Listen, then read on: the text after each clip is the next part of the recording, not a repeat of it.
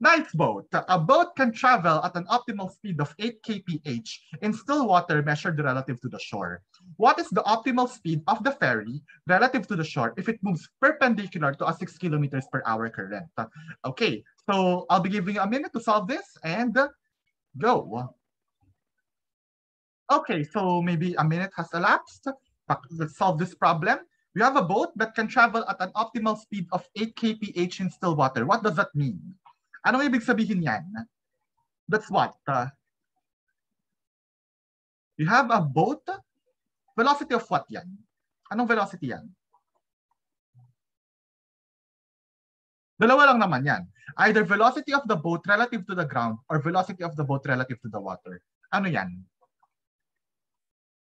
Ano yan? Or ayaw ng ground, shore na lang pala. Alin yan? Relative to the shore. Is it the relative to the shore talaga? Yun yung tinatanong mo. What is the optimal speed of the ferry relative to the shore? The answer is, hindi siya relative to the shore, relative to the water yan. Kasi nasa still water ka. Para mo isipin na ganito, you have a boat that's traveling on water and that's the speed that you want in still water. Still water meaning atras yung tubig. Pero syempre, kapag may current yung tubig, hindi na dapat 8 kilometers per hour lang yung speed mo dyan. So in a way, para kang may diagram dito. As I said, these problems are contextual in nature. So meron kang current na possibly ganito yung direction. Tapos in still water, ganito yung velocity ng boat. Ang tinatanong, ano yung velocity nung boat relative to some current? Of course, after some time, dapat mag-a-adjust yung boat. Diba? Mag-a-adjust yung boat para ma-compensate na yung bilis ng current.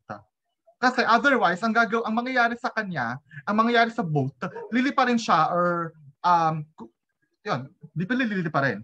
Kukunin siya ng walk ng current or magiging iba yung direction niya. So it needs to adjust its velocity. So dapat ang direction dapat nung boat mo hindi pa straight. Para mag-straight upward yan, ang velocity dapat niya is pa ganyan. 'Di ba? Kung ito halimbawa yung river. Pag ganito yung current, ganyan dapat yung direction ng kanyang velocity para ma-counteract niya yung effect ng current sa kanya. Nakuha yung physics ng problem. Gets ba? Gets? Yes. Okay. Now, therefore, VBW, I will assume a coordinate system such that positive J yung direction ng boat and positive I hat yung direction ng current. So, velocity of the boat relative to the water is simply 8 kph J hat. Whereas velocity nung water relative to ground or relative to the shore, is simply 6 kilometers per hour I hat. Okay? And thus, we have velocity of the boat relative to the water. Ang hinaharap natin ay velocity ni boat relative to the shore, which is, you don't know that. Velocity of boat relative to the shore is simply velocity of the boat relative to the water plus velocity of the water relative to the shore. Uy! Given na lahat yan! Yay! So, hindi natin kailangan mag-negate. Kasi ito na lahat yun, no? Edi meron na tayong 8 kph I hat plus 6 kph J hat. E yan na yung velocity. Pero ang tinatanong, ano yung speed? So the speed now, para hanapin yung speed, ano lang yan? Pythagorean theorem. Yes, you use your Pythagorean theorem.